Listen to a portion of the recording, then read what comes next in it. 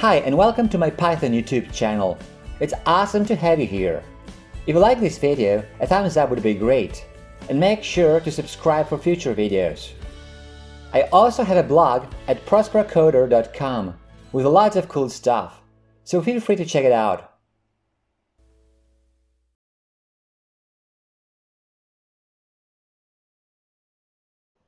In the previous part we created a very basic settings screen which contains all the elements that are supposed to be there in the final version, naturally without any functionality added yet.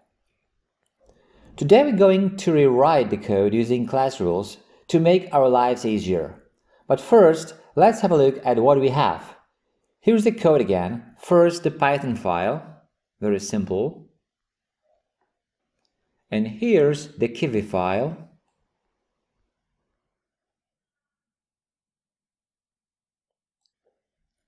Pretty long, right?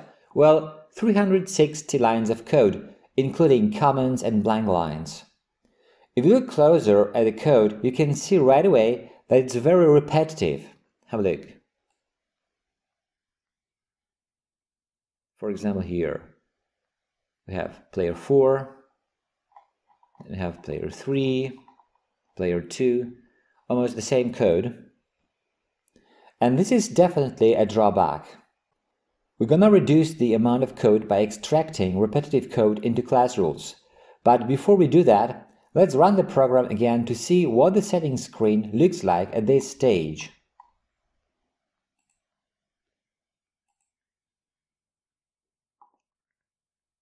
Let's resize the window a bit. Fine. Naturally, it's not the final version yet, but today we're not going to change anything in the visual representation of the screen, but rather just refactor the code. Now, let's get to work. You already know what class rules are. We use the class rule class notation when we were creating custom widgets. So the idea is that you can define a class rule above the root widget and then use it inside the root widget just like any other widget. I think it will be much easier to understand if we work on an example. So let's run the program again. Now, as you look at this app window, you will see there's a lot of text. This means there are lots of labels. As far as font size is concerned, there are 3 sizes of text. Most of the text is pretty small. The 2 titles, the players and ending conditions, are larger, and the screen title settings is even larger. Now let's have a look at how these labels are represented in code. Here are some examples of the small font size labels.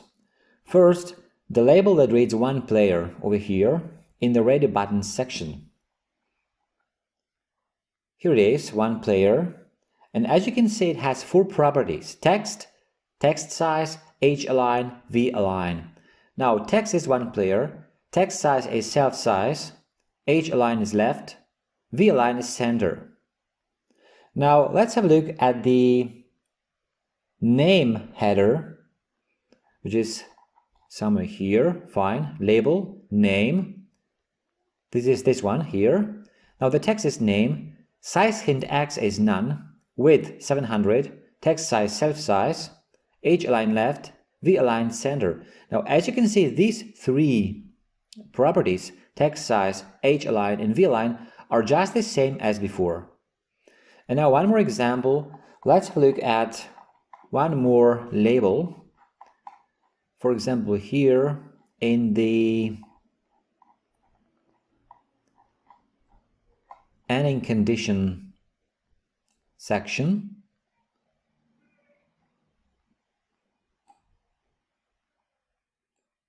here we have the label. The game is over not later than after a given number of races. The game is over not later than after a given number of races over here. Now here we have the same properties. Text size set to self-size, h-align to left, and v-align to center. So as you can see, all these labels share some properties, and these 3 properties, text size, h-align and v-align, are set to the same values. They also have the text property, but it's set to a different value for each label.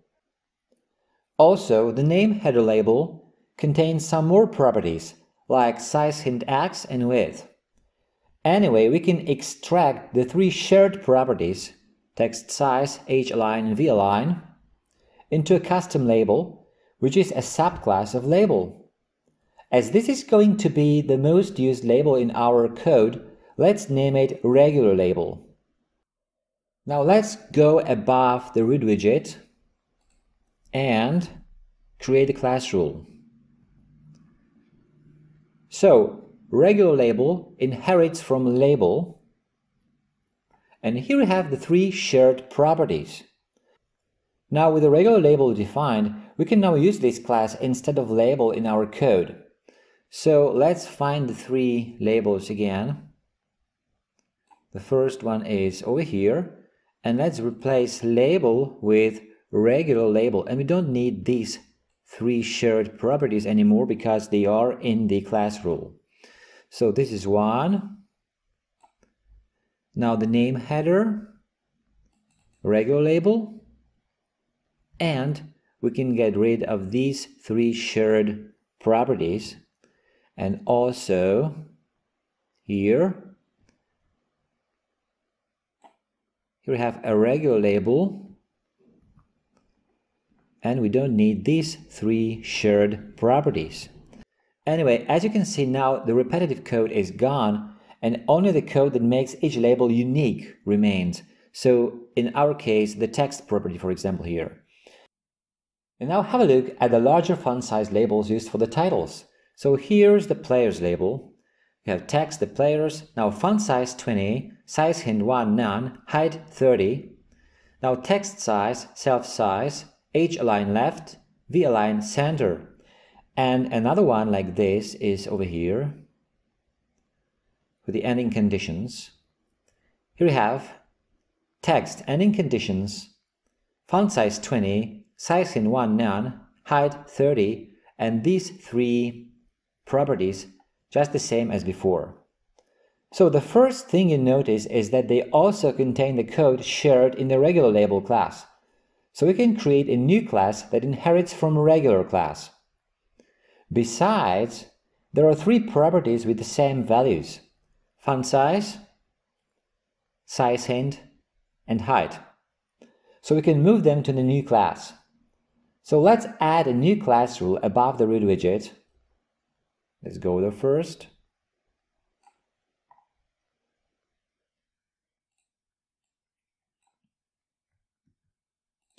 And the name title label sounds fine to me. So let's define it like so. It inherits from regular label, so it contains all the three properties from regular label plus these three properties which are shared by the two instances of the labels we just saw. And now we can rewrite our title labels using the title label class. So here's the first one. Instead of label, we'll use title label. Now font size, size hint, height, text size, h-align, and v-align are all shared, so we can get rid of these. Now it's much simpler. And the same here.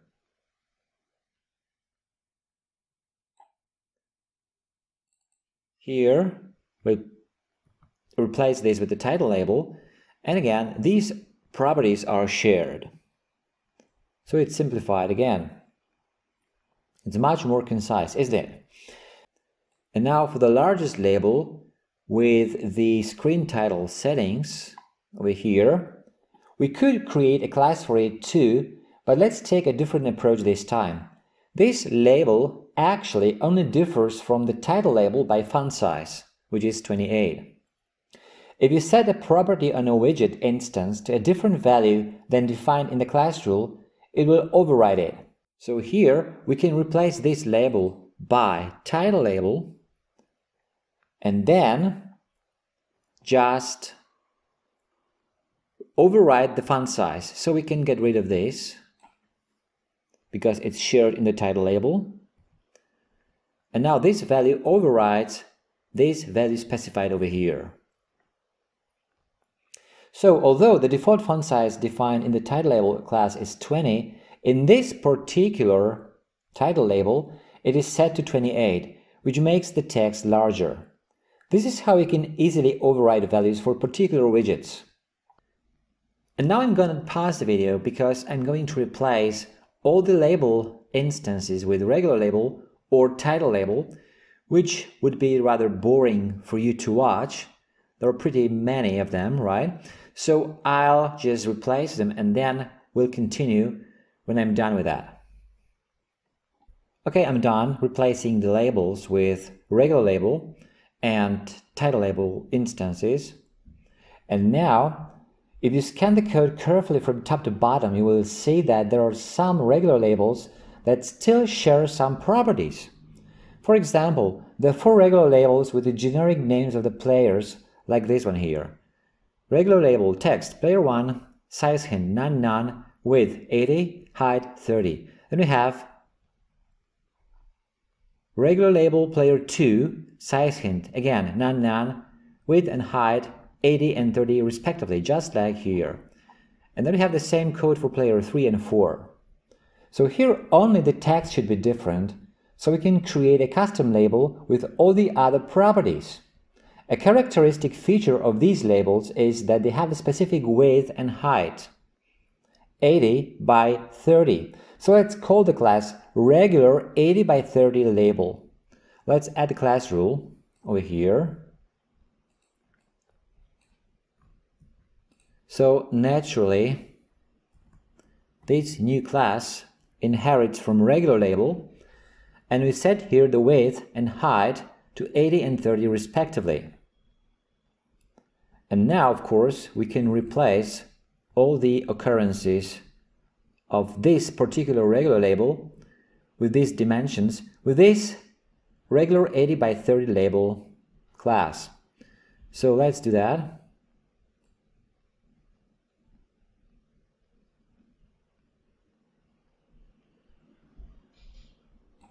Okay, here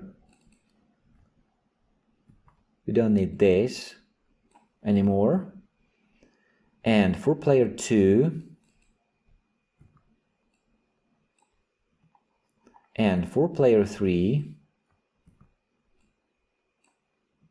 and for player 4.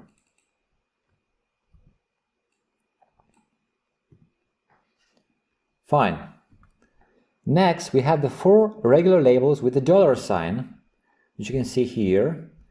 Regular label text, $, size hint none, width 20, height 30. This is for player 3, but we have the same here for player 2.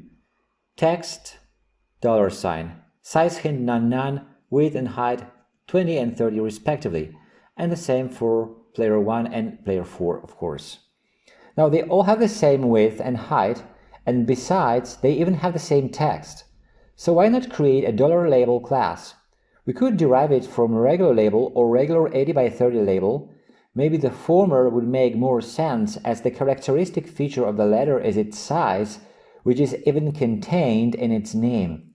But the $label and the regular 80 by 30 label have more properties in common, which will make the code slightly shorter. So let's opt for the regular 80 by 30 label class and override the width. Let's add the following class rule. Here,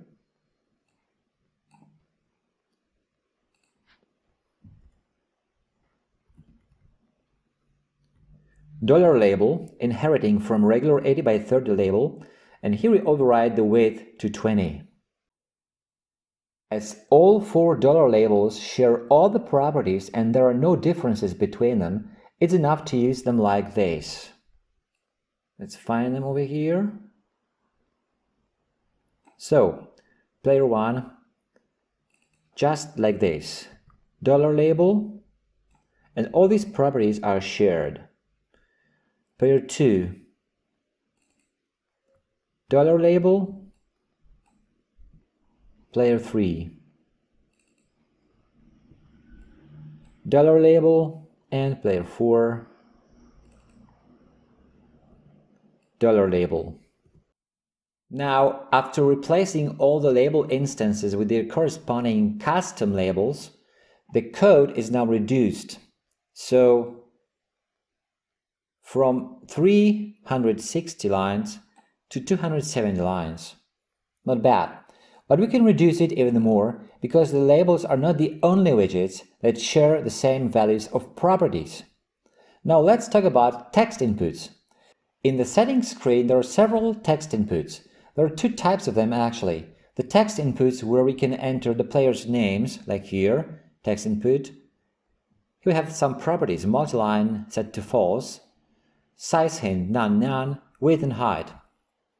And we also have text inputs that we use to enter numbers, like the player's initial money, or the number of races, or the time of the game in the ending conditions area here. So here we have multiline false, size hint none, width and height. Here the width and height are different than in the other type of text input. Now, for the sake of simplicity, let's just create two classes, name input and num input, both inheriting directly from text input. So let's add these two class rules over here.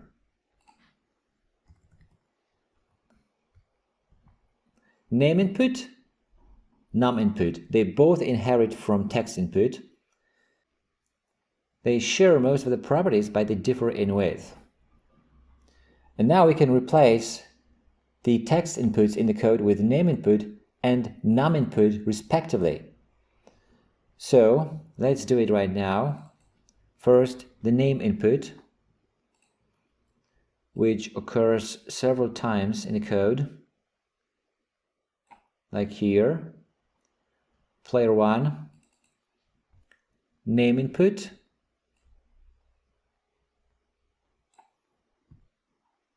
player 2, name input, player 3, name input, and player 4, name input. Now, as far as the other class is concerned, num input, we have even more occurrences of this in the code. So here we have, here after the dollar sign, we should be able to enter the number, which is the initial money of the player. So we need num input here. And for player 2, and for player 3, and for player 4, and also in the ending conditions area,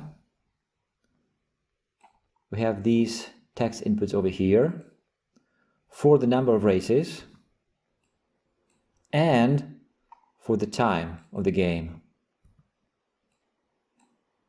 Good. Now we reduce the code from 270 to 241 lines of code. Another piece of repetitive code are the two radio button groups. The radio buttons where you can choose the number of players in the players area, and radio buttons which you can use to choose an ending condition. As you know, radio buttons are just checkboxes that all have the group property set to the same value. So let's have a look at the radio buttons as they are right now. Here's the players radio button. We have a checkbox, group, players, and size hint. And here are the ending conditions radio buttons down here. Group conditions, size hint, X. So there are 4 players radio buttons and 3 ending conditions radio buttons. Let's create custom radio buttons that inherit from checkbox. So let's add the class rules here.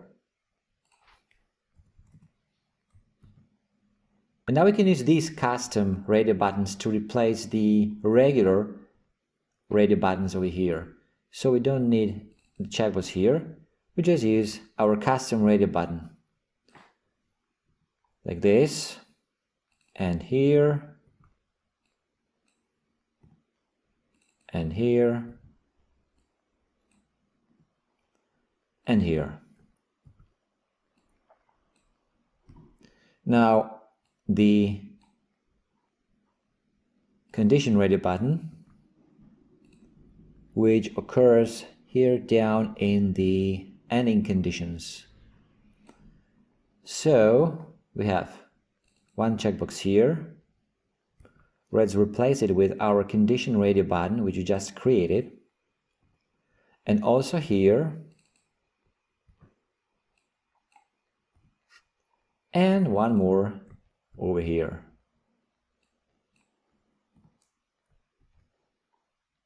Now this time the code didn't get much shorter because although the code was simplified, we added the class rules at the beginning. So the overall number of lines is more or less the same, but still it was worth doing because we got rid of the code repetitiveness. If we run the program now, after making all these changes, let's do it now, you will see the same window as before. I'm going to wrap it up for now, but I'll come back to the settings screen and simplify it even more when we cover Kivy properties and IDs. So if you still can see some repetitiveness, don't worry about that. We'll fix that soon. And in the next part, we'll build the screen where we're going to spend most of the time during the game, the race screen. Okay, that's it for this video. If you like it, a thumbs up would be great. Also, make sure to subscribe for future videos. If you want to leave a comment or ask a question, you're welcome to do so. Thanks for watching.